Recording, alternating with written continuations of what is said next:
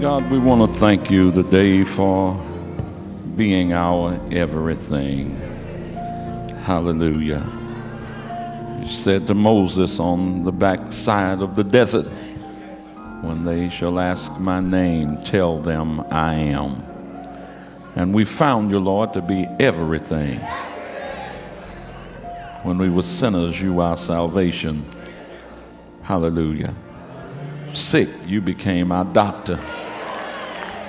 In trouble, you became our advocate, our attorney. And in a lonely hour, you became our friend. Thank you that you are our everything. So now, Lord, if you would just anoint these lips of clay, allow us to speak as an oracle of Christ. Hide us behind your glorious cross and cover us with your precious blood, that no flesh would glory in your sight. And whatever you do, we take no credit, but we give you all the glory and all of the honor through Jesus Christ our Lord. Amen and amen. Give the Lord a hand of praise, and you may be seated.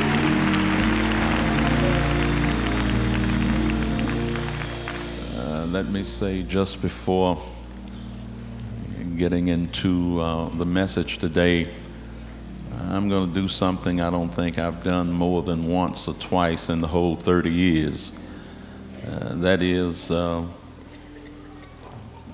going to cancel church tonight. Won't be no church tonight. You know, I don't cancel services, but after we clear the building from whatever's going on, we're gonna lock it down. In Israel, God even demanded that the land had a rest. We're going to give the steps and the elevators and the lights a rest.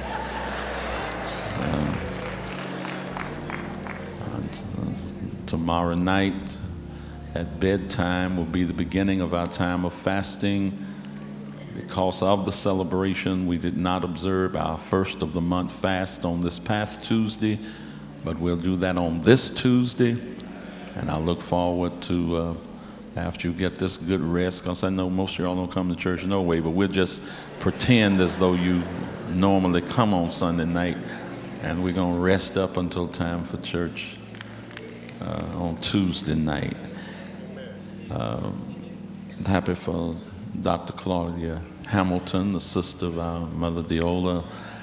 Amen. And we're happy for Mother Theta Wells being present on today, and all of the saints of God who are present. I don't want you to forget now, next Sunday at 11 o'clock, another special message designed for our young people, in that I'm going to talk about gangs. So what did he know about gangs? Well, I'll tell you when you get here Sunday, but there are gangs in the Bible, some good, some bad. I want to talk about gangs in the scripture, and I believe that God will use it to bless many of our young people, because that certainly is one of the great problems faced on today. Then the next Sunday, which is the third Sunday in the month of March, is Palm Sunday. That's going to be a great day of victory crusade. What is it? What is it that you're battling with and you need victory over it? Third Sunday at 11 o'clock. Palm Sunday will be day of victory. And victory means that the war's been going on, but the enemy is defeated and you have come out the victor. Hello, somebody. And then on the fourth Sunday, 3 weeks from today, that's the day when even folk who don't go to church go to church. Resurrection Sunday.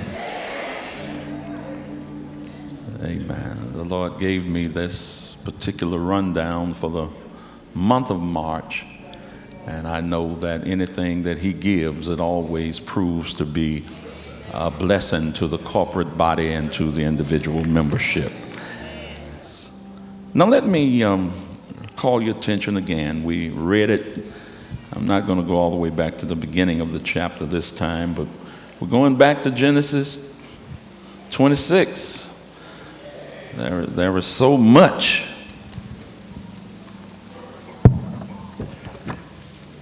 in that chapter that look like you can never absorb it totally.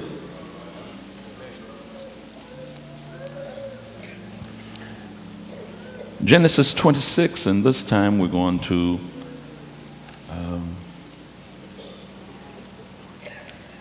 begin reading with verse 17 through 22. If you have it, say amen. Amen. And Isaac departed thence and pitched his tent in the valley of Gerar and dwelt there. And Isaac digged again the wells of water which they had digged in the days of Abraham his father, for the Philistines had stopped them after the death of Abraham. And he called their names after the names by which his father had called them. And Isaac's servants digged in the valley and found there a well of springing water. And the herdmen of Gerar did strive with Isaac's herdmen, saying, the water is ours. And he called the name of the well Esek, because they strove with him. And they digged another well and strove for that also. And he called the name of it Sitnah. And he removed from thence and digged another well, and for that they strove not. And he called the name of it Rehoboth. And he said, for now the Lord hath made room for us, and we shall be fruitful in the land. May the Lord add a blessing to the readers and hearers of his word. God bless you, ushers. Today we praise God for 30 years that he has allowed this congregation to be in existence. 30 years of salvation, healing, deliverance, victory, and prosperity for this corporate body, as well as for the individual families and persons who comprise this ministry. As I said this morning at the communion service, really when you look at the program that was made available today, I spoke with Sister Rhonda Parks, who is in charge of our publications, and I told her just this past Monday, I said, Rhonda, I want a cover for our program this coming Sunday that incorporates the movements. I want the old building where we moved and started from, rather, and then the larger part of the white and gold, and then I want the building that we're in now, the worship center, and the family life. But that only talks of 30 years in terms of brick and mortar. That talks about physical structures. But if you really want to know the story of the 30 years and the spiritual movement that was taking place, there could be volumes of books written. I know most of you were kind of lost today when it was time for the statement of faith, and you picked up your program and saw the synopsis of what we believe. I moved away from the standard Church of God in Christ statement of faith and went back to that which the Lord gave me 30 years ago because of the criticism that we encountered at the beginning when the prophets of doom predicted that we wouldn't last 6 months. And they branded us as a non-Christian cult espousing false doctrines because we were not at that time identified with a major denomination. They talked about us, and I said, well, Lord, You gotta help me, and I'm not a writer. I don't consider myself a writer, but you've got to allow me to articulate what we believe. And in 1 week, I sat down and began to write the synopsis of what we believe. What do we believe about God? What do we believe about Scripture? What do we believe about man? And I really think that the synopsis that he gave me, that we used in the earlier years, I think that doctrinally speaking, it's superior to the one that we quote every Sunday. Actually, ours was born in the heat of persecution. And I don't care what you say, when God sees that you are under fire. A lot of folk, their salvation, their religion, if you please, it's not about much because it hasn't been tested. It's got to be tried in the fire before you really know whether it is pure gold. Well, in spite of all the criticisms and an attempt on my life, some of y'all were around and others were not.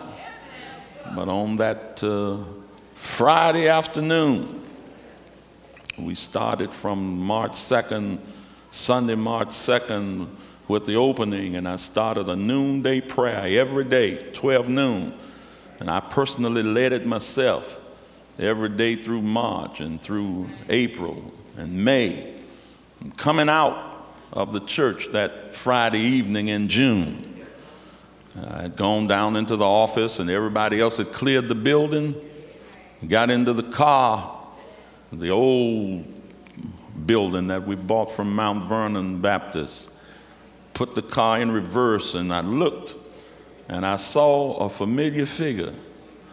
And I said, what is he doing with that BB gun? And something said, that's not a BB gun, that's a rifle. And looking through a telescopic lens, the young man shot, I'm trying to remember, did they say 16 bullets? Looking through the scope and looking at me. And yet God fanned those bullets and they went over the head, over the roof of the car, and hit the meat market next door. And people wondered, what is that all about? And you know how folk are.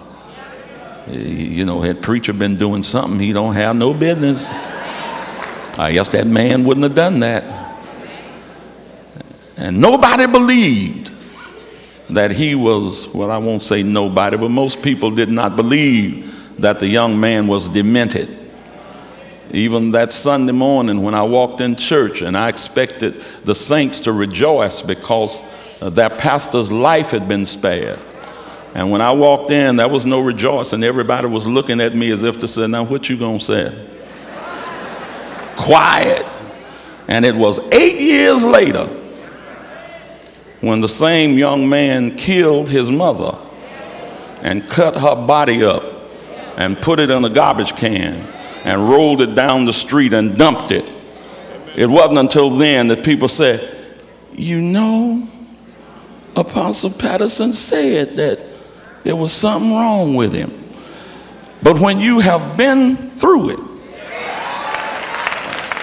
some people don't understand why the foundation of this ministry is so strong. Let me tell you that if you are building a house that's going to last, you're going to have to go deep enough to build on a solid foundation. But when you build on a solid foundation, let the winds blow, let the lightning flash, let the thunder roll, and let the earth quake. When it's all over, you'll still be standing. I do not say these things to glorify Gilbert Patterson, because I did not bring this to pass. Today I join with the psalmist in proclaiming in Psalm 118 and 23, this is the Lord's doing, and it is marvelous in our eyes. Somebody ought to praise God right about that.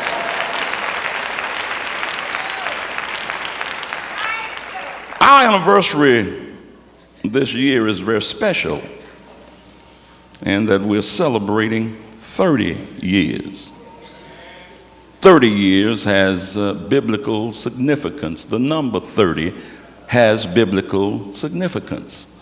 First of all, 30 is the number of maturity. The sons of Levi, namely Gershom, Kohath, and Merari, their sons had to be 30 years old before they could serve as Levites in the tabernacle of the congregation. I'm not going to go into that, but you can make a note and read Numbers chapter 4.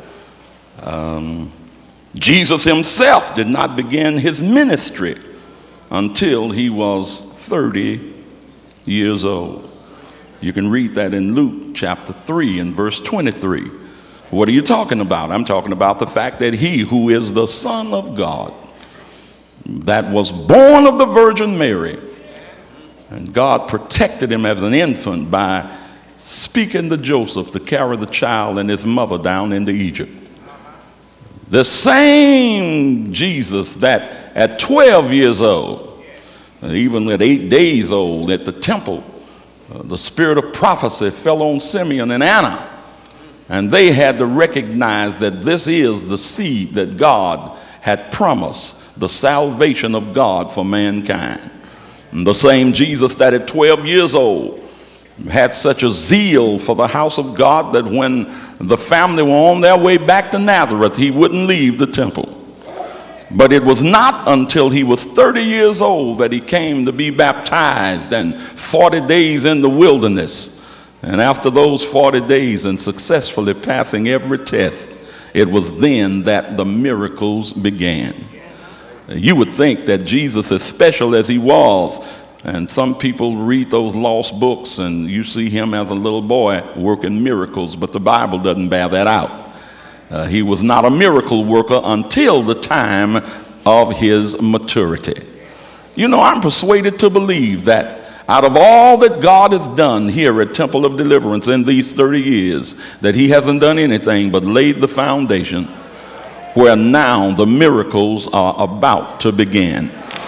Hallelujah. I'm talking about the miracles of broken families being reunited. The climate is right. Oh yeah, things are happening in this global economy.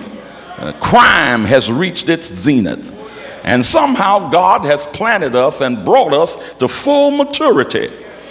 We haven't been doing anything. If you think that God has blessed in this ministry, I just wish you'd touch somebody and tell them you haven't seen anything yet. Hallelujah. 30 is the number of maturity. Joseph was 30 years old when he interpreted Pharaoh's dream and became ruler over Egypt. You can check that out in Genesis 41 and 46. If I'm going too fast for you, you know what to do. That's right, get the tape. 30 is also the number of mourning. Israel mourned for Aaron at his death 30 days. That's in Numbers 20 and 29. They mourned for Moses 30 days. Deuteronomy 34 and 8. So what I don't understand is if God did not permit them, as great a leader as Moses was, to mourn but 30 days, he didn't permit them to mourn but 30 days at the death of Aaron. Why is it that people of God allow a spirit of grief and depression to set in? And that loved one that you lost 6 months ago and you still crying. Last year, and you're still crying. Satan has a way of getting God's folk into a state of depression. But there comes a time when it does not matter what has happened in your life. You've got to wipe your tears, and then you've got to move on and realize that you might have been in a difficult situation, but it ain't over. Hallelujah. I don't care what the devil has done to you. You got to realize mourning time is over. And now it's time to get up and move by the presence of God Oh, you don't hear what I'm saying. God bless our Congressman, Harold Ford Jr. So happy to see him. He also is a great part of this. Opening day, March 2nd, 1975, when his mother joined the church, and he was just a little tot. He and his little brother, they were right there. Oh, yeah. The church has a glorious history, and we thank God for seeing him on today. So morning time ends at the number 30. 30 days. Somebody's probably getting angry with me about that, but I'm trying to tell you that God does not want, I don't care how much you love the person and how dear they were, he does not want you to get stuck with a spirit of depression. That's why God appointed them a time to mourn. Now, as I said, 30 is the number of maturity, and 30 it was a time of mourning. It was the number of mourning. But 30 is also the number of the blood of Christ. Will you touch somebody and tell them 30 is the number of the blood of Christ? What are you talking about, preacher? Judas sold Jesus for 30 pieces of silver. You read it in Matthew 26, verses 14 and 15. And then in Matthew 27 and 6, it ends with the phrase that it is the price of blood. Judas had sold the Lord for 30 pieces of silver, and then when he realized what he had done, he went and tried to give the money back. But they said, we can't put it in the treasury because it is the price of blood. Now, if 30 represents the blood of Jesus, oh, you don't see where I am now. That means the time is now right to get your family under the blood. Hallelujah. You've been trying to get them to come to church with you. You've been trying your best to get them saved. But hallelujah, this is the year that designates the blood of Jesus. And it's time now to get Susie and Sally. It's time to get John Henry. It's time to get everybody. Time to get the little one that's standing on the corner selling dope. It's time to get that one that's disobedient and hard-headed. You ought to just tell 3 people, I don't know what you're going to do, but I'm going to get my family under the blood because the time is right. Oh, thank you. Hallelujah. Well, 30 years. And I would say that most people would believe that in 30 years, this ministry has become somewhat successful. I don't claim to have all the answers, but I think at this point you will agree that I do know a little something.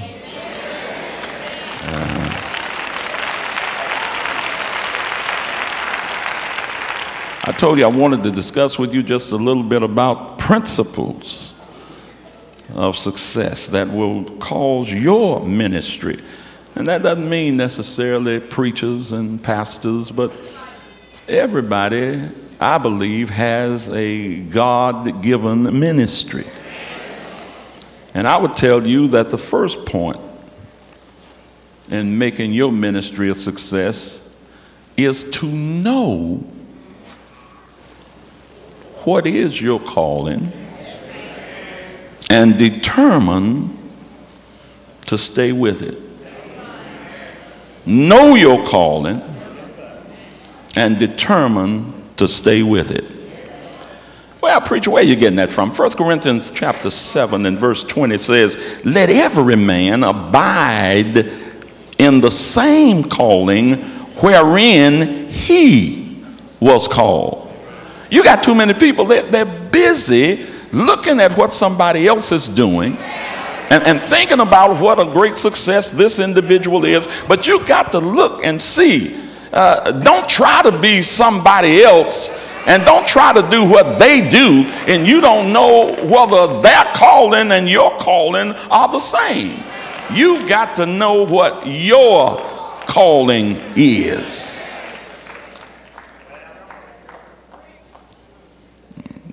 Thought about the story Dr. King told about the man during the civil rights era that was always wanting to make sure that people were discriminating against him. And he said, you need to look into such and such a institution. They prejudice down there. They won't hire me because I'm black. So what are you applying for?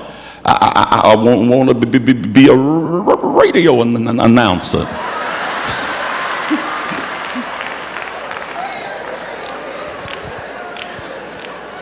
I mean,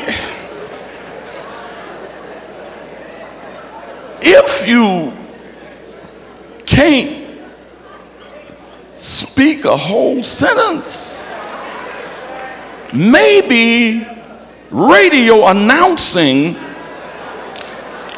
is not what you're called to.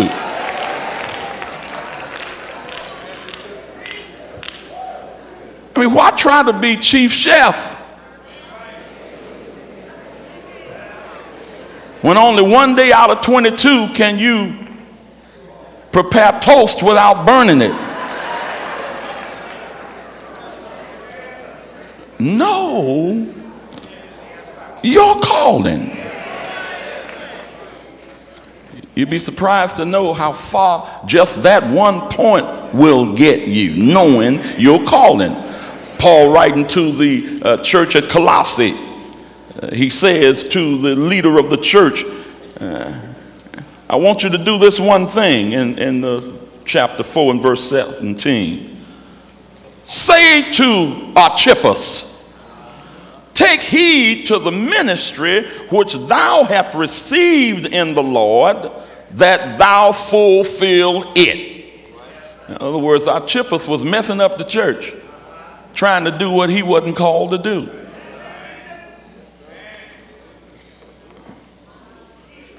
Second Timothy 4 and 5. Here again, Paul says to Timothy, but watch thou in all things, endure afflictions, do the work of an evangelist, make full proof of thy ministry. Why is that? Because Romans chapter 12 verses 6 through 8 says, having then gifts differing according to the grace that is given to us, whether prophecy, let us prophesy according to the portion of faith. Our ministry, let us wait on our ministering. Or he that teacheth, on teaching. Or he that exhorteth, on exhortation. He that giveth, let him do it with simplicity. He that ruleth, do it with diligence. He that showeth mercy with cheerfulness. Whatever your particular gift is, know it, and then exercise the gift that God has given you. Ask somebody, do you know what your gift is? Now put your hand on your own chest and ask yourself.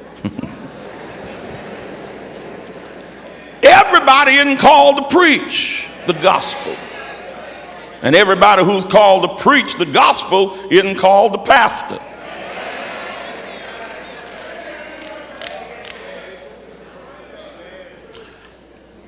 My dad, when I was just a little boy, he really would say some things that were comical, but he was right on target. And he said that you have to learn, as the scripture says, that God gives gifts and talents to different individuals on a different level. He said there's some people that God has given the authority in a pastoral role to lead tenfold, some 100, some 1,000. Jesus, when he talked about the parable of the talents, he talked about one was given 1 talent, 1, 2, and another 5. The 5-talent man, he was so gifted that he went out and increased it and came back with 10 talents. The man with 2 increased it to 4. The one with 1 talent wrapped it in a napkin, dug a hole in the earth, and didn't do nothing with it. And you got a whole lot of folk, the little bit God has given them, they're angry because he didn't give them more, and they're burying the little bit God has given them. And he said there are some men that cannot pastor 1,000 members, and don't give them a church with 100 or 200, because if their talent dictates that they can lead 10 folk, you can rest assured that they're going to keep on beating up on the folk until they get the number back down to 10. If he can't handle if he can't handle but 10, you may as well not give him but 10. That's as far as he's going.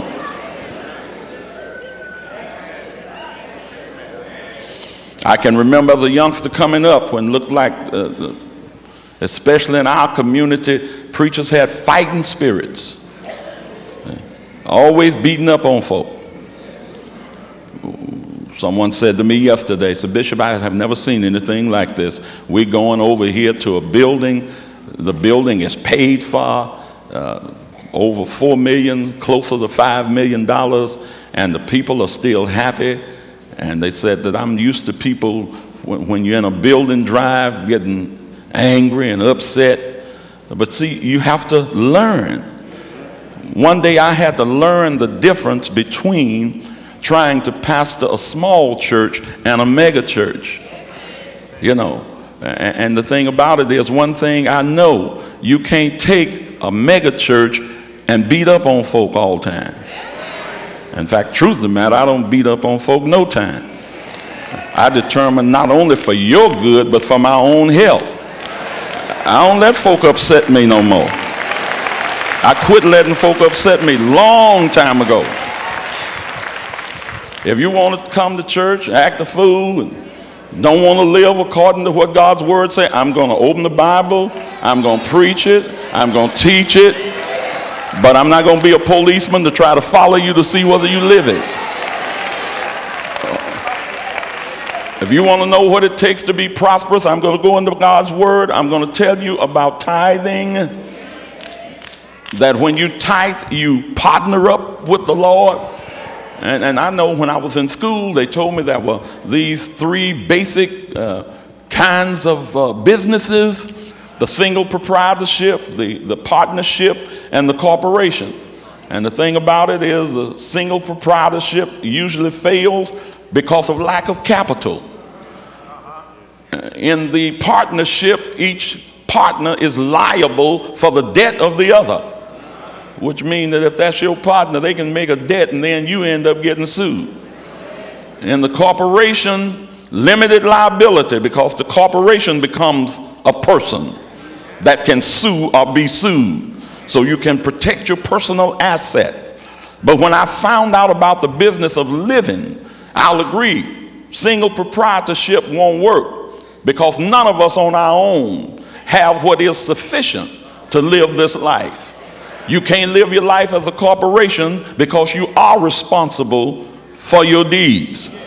And what society says is the most dangerous, a partnership is the only way to live your spiritual life. But God has to be the senior partner.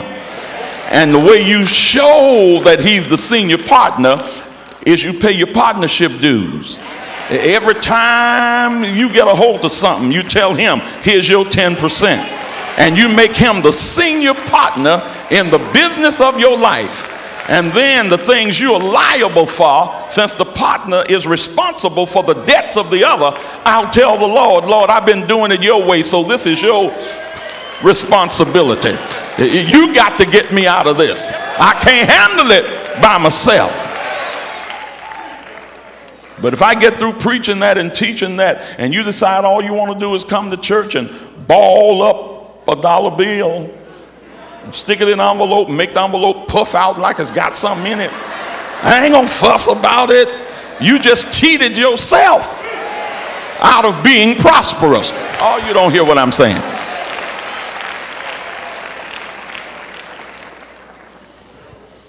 Everybody isn't called to preach the gospel, and then everybody who's called to preach isn't called to pastor. And then every pastor isn't meant to be on television.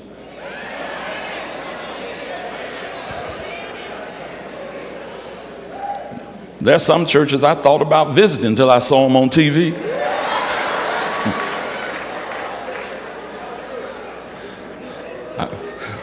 There's some preachers I thought was doing pretty good till I heard them on the radio. Everybody is not their gift to be in the media. And then even if it is your gift, you got to know how to do it. At times I've gone places and people, Bishop Patterson, how do you do it? I tell you, I listen Sunday after Sunday. And every time I hear it, it's a home run. Every time I hear it, it's a great message. How can anybody get up and preach all the time and always be on target? I said, because the days I'm not on target, I tell them, don't you dare put that on TV.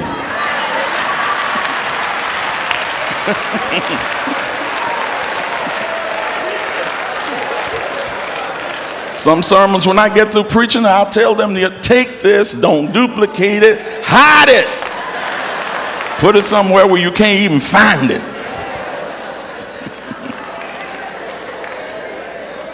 Let me move on here. There's no substitute for knowing your calling.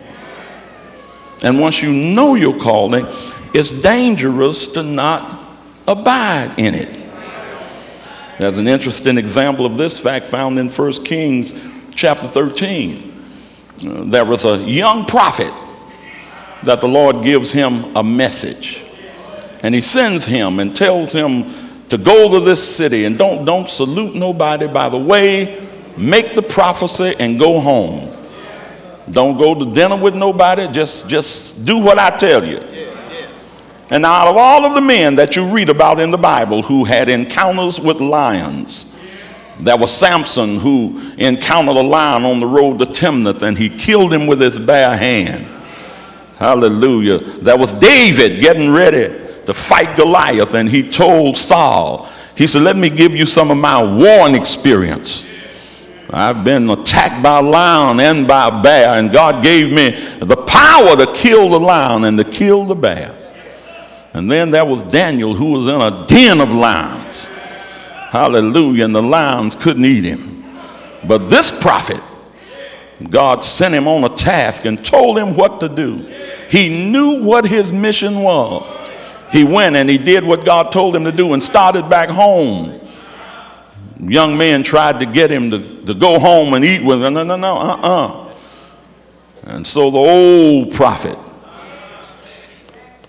the Bible doesn't say he was backslidden, but we get that impression. See, when you know what your calling is, you got to be mighty careful about people who will redirect the message that God has given you. The old prophet wondered, which way to go? They told him, I tell you what, go and find him and let him know who you are. Let him know that you are the son of the old prophet, and I'm a prophet like him, so tell him it's all right. God said it's all right. Come on back and eat with me. And he put his feet under that man's table and ate. And when he finished his meal, the old prophet said, now don't you know what God told you? He told you don't go home to dinner with nobody. He told you don't salute nobody on the way. He said, so now you're not going to make it to your homeland. And on the way back, he was attacked by a lion and was killed. He knew what his calling was, but he didn't have the courage to walk in it. I'm here to tell you that whenever God puts a calling on your life, whatever it is, do not think for a moment that there will not be distractions. Satan is the master of distractions. He'll try to turn you aside from what God has said to you. And if you don't know your calling, you will be easily dissuaded. But when you know, everybody's not going to pat you on the back. Some folk would rather kick you on the lower portion of your back. They are not going to encourage you. But when you know that this is what God has said, honey, I'm sorry, you may not understand, but I got to do this thing the way God told me to do it. Let me move on. You got to know your calling, and you got to abide in it. And then you've got to also, how do I say this? You'll need a role model to follow. But preacher, how does all of this tie in? When you read this entire 26th chapter, from the very top, I just started reading it from verse 17, but when you read it from verse 1 in 26th chapter of Genesis, you will see very quickly that Isaac followed the role model of his father Abraham. The first verse talks about there was a famine in the land, but it quickly says not like the first famine, not the first famine that was in Abraham's day. In other words, some of the same things that Abraham went through, Isaac had to go through the same thing. You're living in a day now when there are so many ministries that's telling you that you don't have to do anything but look into the Bible and find those positive scriptures and get up every morning and confess the word and stand on the word. Now the people who basically started that positive confession movement, most of the pioneers of that, they're dead. When they started, they had gone into the 6th chapter of Genesis, and they were confessing that they were going to live to get 120. So y'all don't even know that. But now they confess that there would be no sickness. But all of that group that started this thing about 40 years ago, just about all of them have had severe sickness. Many of them are dead.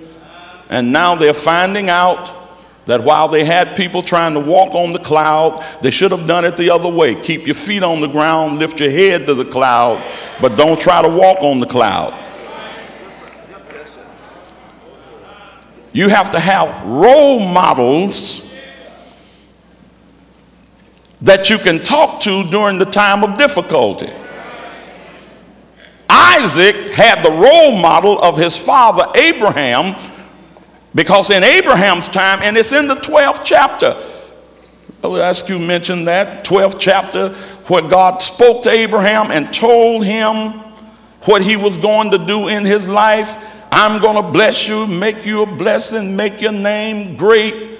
Hallelujah. I'm going to bless him that bless you, curse him that curse you. In thee and in thy seed, all families of the earth are going to be blessed. God got through saying all of that.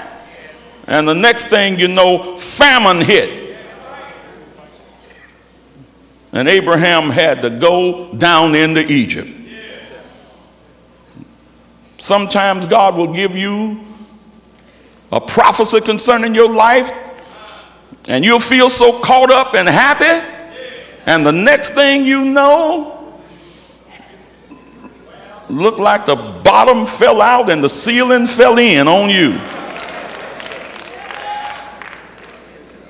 But when you know what God has said, then you can go through the difficulty. Abraham went down into Egypt, and what does he do? Pharaoh looks upon his wife, very beautiful woman. The Bible says fair to look upon, talking about Sarah. And Pharaoh wanted that woman, so looked at Abram. Who is she? Oh, this is my sister. He told a half-truth. It wasn't a whole lie, just a half-truth, because she was his half-sister. Later on, Isaac is faced with famine. He also has a beautiful wife named Rebekah. King of Gerar wanted her. So who is she? So, oh, she's my sister. Here he is also. He's followed his father with a beautiful woman. He's followed his father, telling the same lie. Not complimenting lies, not, but had it not been that Abraham was in a tight and knew how to get out of it, Isaac wouldn't have had an example. Somebody who's been in tight places, who have the same calling as you got to have them as a role model, as a resource person. You got to have somebody as a resource person. I don't let nobody talk to me but God. He talks to me in my dreams. Baby, you'd be surprised how the devil can crash your dreams. Sometimes you got to look at somebody who's got their feet planted safely on the ground. And the Bible says, what? Know them that do what? Labor among you. You know who we usually pick? We pick somebody that we see on television and don't know. Honey, I tell you, I want to be like so-and-so and so. And if you go to that city and stay there 2 weeks, you'd find out you really don't want. Because what you see on TV and what you hear on the radio is not the person that you think. That's why God tells you to know them that labor among you. You got to know somebody who is close to you. You got to see how they deal with getting sick. You got to see how they deal with people lying on them.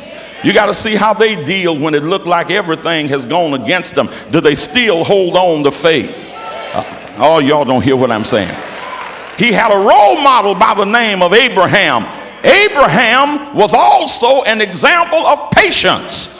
If you're going to succeed, you're going to have some patience.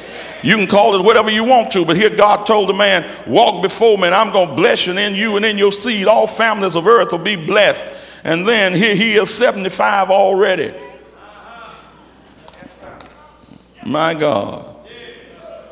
And here his wife is 65. And God said, I'm going to bless, and the whole earth is going to be blessed through your seed. And you would think if God made a promise like this to a man like Abraham, God's going to get started real quick. But 11 years later, have nothing happened. Man, 86 years old. Sarah, 76. And God haven't done a thing. So they decided to help God out. All right, Abraham, go head on in the Hagar. I see, I've been seeing her cutting eyes at you now. Go on the Hagar. Hagar conceived and bore a son named Ishmael. And God said concerning Ishmael, listen, I'm going to tell you this. This isn't the promised seed, but I'm going to bless him because he's yours. Watch him. He's going to be wild. Every man's going to be against him. He's going to be against every man. I'm going to bless, and 12 princes will come from him, and he'll dwell among his brothers. He was talking about the oil-rich Arab nations. And you look on the map now in the Middle East, and all of them are dwelling right there together. And the only insertion in there is Israel. Blessed because they're seed of Abraham. But God still said, now the one that I'm going to make my covenant with is going to be born to Sarah. And the Lord didn't say another word from 86 until 99. 13 years later. And the angel of the Lord stepped in before Abraham and said, the promise that I made to you. You remember what I said. I'm going to bless all families of earth through you. And I never could understand what Paul meant when he said Abraham staggered not. He didn't stagger, he fell down. Fell in the dust, laughing. And God did not rebuke him for some reason while he was laughing. But when Sarah heard it in her tent door, she started to laugh. And the angel got stern and asked Abraham, what is Sarah doing laughing? I didn't laugh. So you did laugh. But I want you to know I'm going to do, according to the time of life, exactly what I said. They didn't understand it, but you got to understand this one thing about God. If he makes a promise, you're going to have patience to wait on it. You don't know when it's going to happen. You don't know how it's going to happen. But if God promised it, he will bring it to pass. So it was a year after that. The angel of the Lord said, when the baby comes, just name him ha ha ha. I want you to always be reminded every time you look at him, his name means laughter. And every time you look at him, I want you to remember that you laughed in the face of God. But that baby, ha ha ha, Isaac, grew up following the example of his father Abraham. And when he went to Gerar and went through the famine, hallelujah, and the men of Gerar got jealous of him. They could look at him and tell there was something special about him. I want you to know that when you are a believer in God, folk can look at you and they recognize you got a look on you that's different from the people of the world. One of the worst problems that we have as people of God is always trying to prove to the worldly folk that I'm not different. When we came up as children in the sanctified church, we always wanted the other children to think we are not different. They would laugh at us as some sanctified children. Yeah, their parents go to the sanctified church. In fact, his dad is the sanctified preacher. It was a big joke, and we always wanted to do something, dress in a certain way, say something, act up, do something to prove that we are not different. And the enemy always wants you to do something to make the world think that I'm just like you. Here we are today. We smile on things that God cursed. Things that God said you shouldn't do. And we trying to, I don't see why they hop on that either. And you ought to be standing up for what God's word has to say. But always trying to prove to the world that I'm not different. Let me tell you, you are different. You deny and delay your blessing when you try to not be different.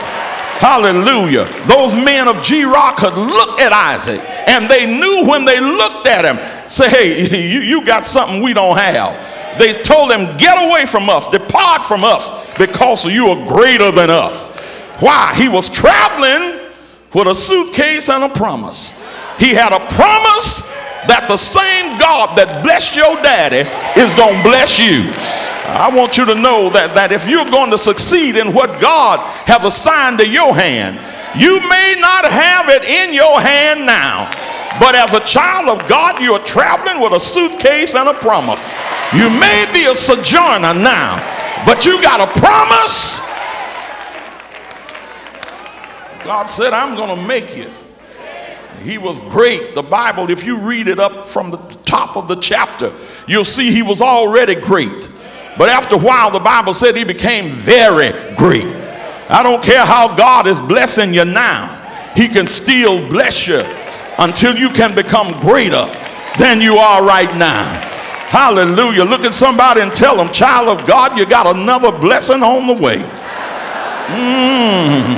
You haven't stopped shouting over the one last month, but I want you to know he got another one on the way. And I just feel it in my spirit right now that God's got another. Hallelujah. I think you need to tell about 5 people around you, look for it. God's got another blessing and is heading your way.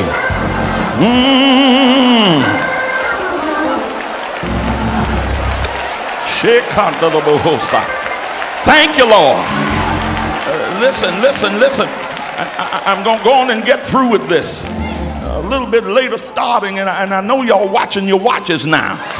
But after a while, after God got through blessing Isaac, and the men of Gerar put him out from them. We don't want you around. I just want to tell you, don't become insulted nor intimidated when Satan's folk don't want to be around you.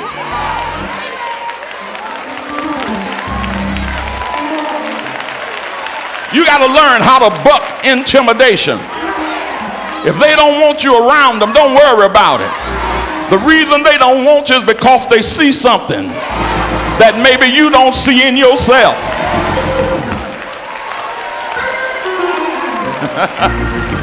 Hallelujah. You ever seen any of those old crazy movies they have on where talking about zombies and werewolves, and they talk about that their image won't show up in the mirror. Your image doesn't show in their mirror.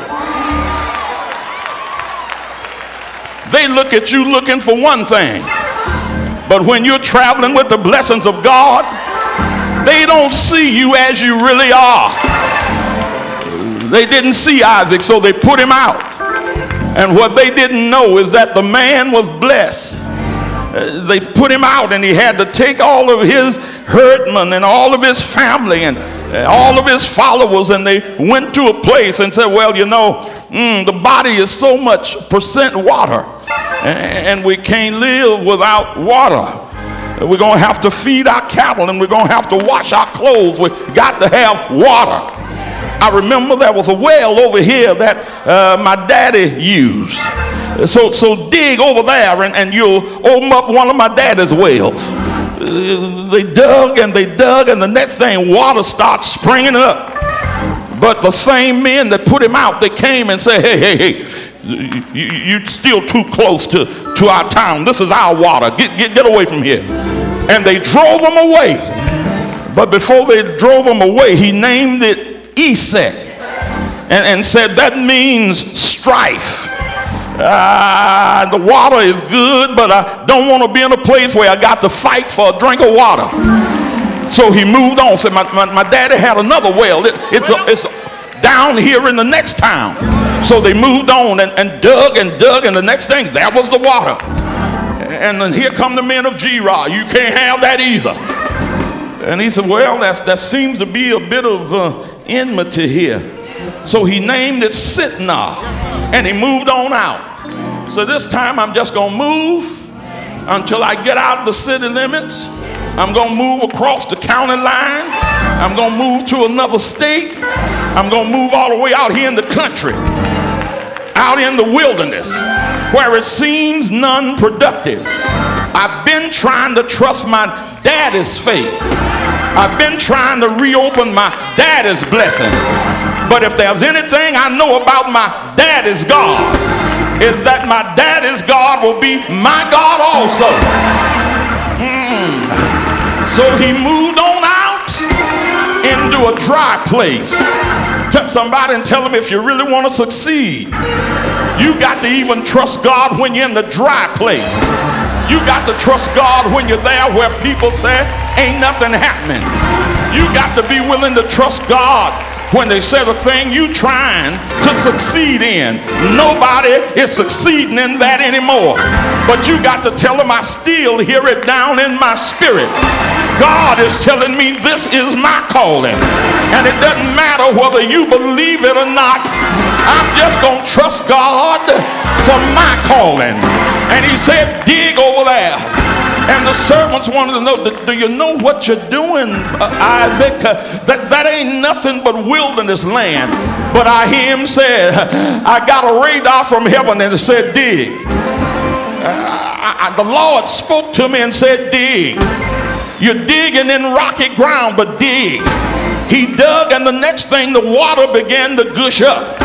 He looked and saw the water, tasted the water, looked over the hill, but wasn't nobody coming. Looked down the road, but wasn't nobody coming. He said, I see now. They didn't believe that this thing would succeed. They didn't believe that God would do what he's doing. And they've also come to realize that he'll bless whatever I put on my hand. He'll bless whatever I touch. So he said, no more Esek, no more Sitnah, no more strife, no more enmity. Rehoboth, which means roomy place. For now, the Lord has made room for us.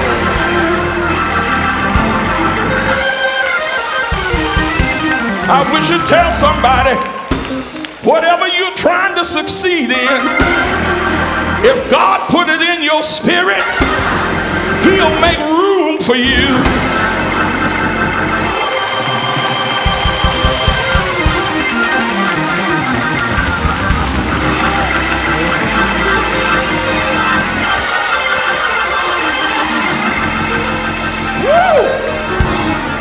Listen, I'm going to my seat. But this is what you got to understand. He called it roomy place because the men of G-Rod tried to shut him out. He said, but the Lord made room. You ever look like everything you tried, that there was always somebody or some force shutting you out? But in spite of all the tricks, in spite of all of the push outs, they tried to push you out the neighborhood. They tried to push you out the job. Family members got angry. They tried to push you out the family. And you ran into some folk at church. And they used the little position they have, try to push you out in church. But in spite of all the pushing, in spite of all the blockades, you were able to just squeeze in the door.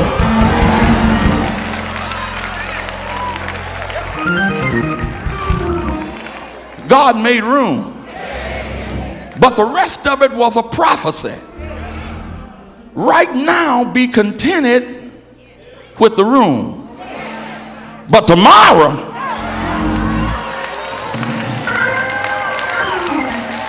you're going to be fruitful. Oh my God. Tell somebody, you may not be fruitful yet,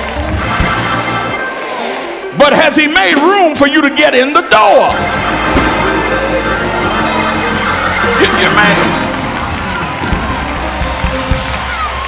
You may not be a supervisor. You may not be a manager. Y'all don't hear what I'm saying. They may have only let you come in to sweep some floors. But if you got in the door, if he made room,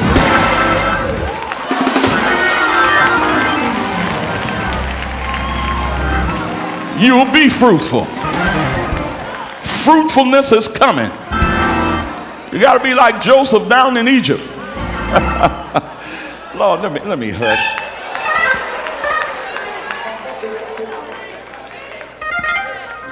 Joseph had a whole lot of stuff in his background.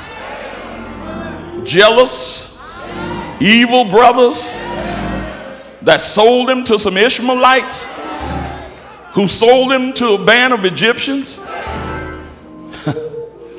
Got a job and the boss's wife lied on him. And he ended up in prison. But one day, he came out of the prison and interpreted the king's dream. And when he got through interpreting the king's dream, the king took the ring off his own finger and put it on Joseph's and say, I'm making you ruler. Won't nobody in Egypt be over you but me. What does Joseph do? The king gives him a wife, the daughter of the priest of On, named Asenath. She bore him 2 children. The first one he named Manasseh. Said, now if I'm going to enter into my blessing, I got to forget about my brothers. I got to forget about my father's house. I got to forget about even being put in the prison. In fact, I realized that all of that was good for me. They meant it for evil, but God meant it for good.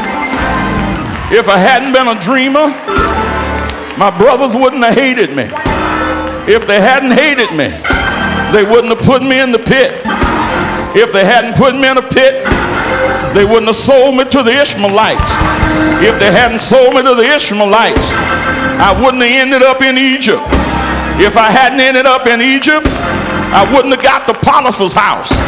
If I hadn't got to Potiphar's house, his wife wouldn't have lied on me. If she hadn't lied on me, I wouldn't have been in prison. If I hadn't gone to prison, I wouldn't have met the butler or the baker. If I hadn't met the butler or the baker, I never would have met Pharaoh. It's good for me Oh, blessed be the name of the Lord. So he named that first boy Manasseh. Say, I got to forget my toil. I got to forget everything the devil did against me. And before you can enter into the blessing, you got to dump this junk that have accumulated in your mind. You got to get rid of your hard feelings and your animosities and hatreds. But when he forgot about everybody that tried to destroy him, he was blessed with another child. Said, I'm going to name him Ephraim, because this one says, God has made me fruitful in the land of my affliction. But I couldn't be fruitful until first of all I forgave. I couldn't have prosperity until I got rid of hard feelings.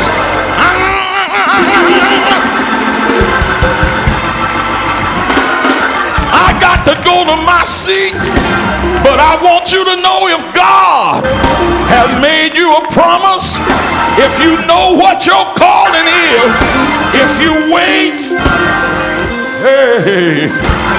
wait through the hard trials, wait through tribulation, wait through disappointment, criticism, wait, and before you know it, your day of blessing will come. It's been 30 years through hard trials, tribulation, persecution, but we remain faithful. And now I can say, this is the day that the Lord has made. I'm gonna rejoice.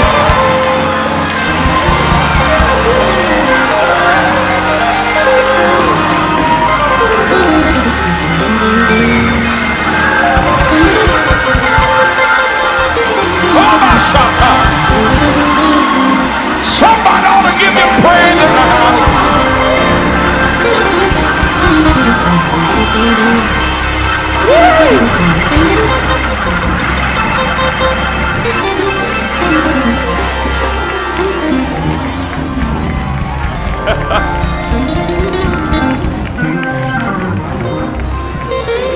I'm gonna let you go, but you just don't know what's turning over down in my spirit. I serve a God who is faithful. Will you tell somebody he's faithful? He haven't forgot about you.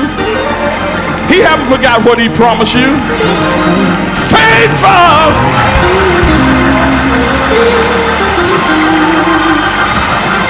Almost. Hey! Ishabaha.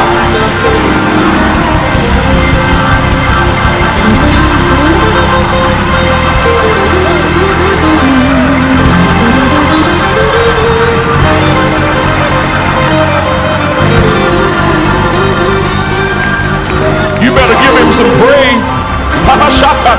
You better give him some praise. You better give him some praise. I mean, right now. No, satata. Right now, you better give him some praise.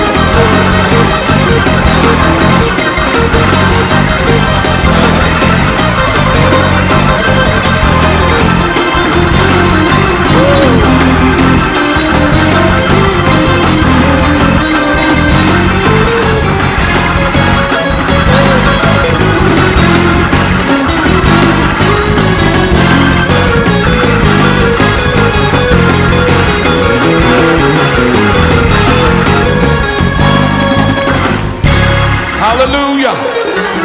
Come on and give him praise in the house. Open your mouth and give him praise.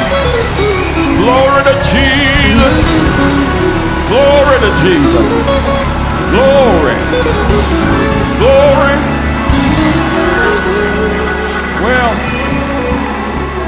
I had wanted to go directly into the invitation, but since that spirit, that anointing to give is here, hallelujah. If you want to just come on and drop it on the altar, but you that want to give your life to the Lord, don't you dare leave. I'm going to give you that opportunity.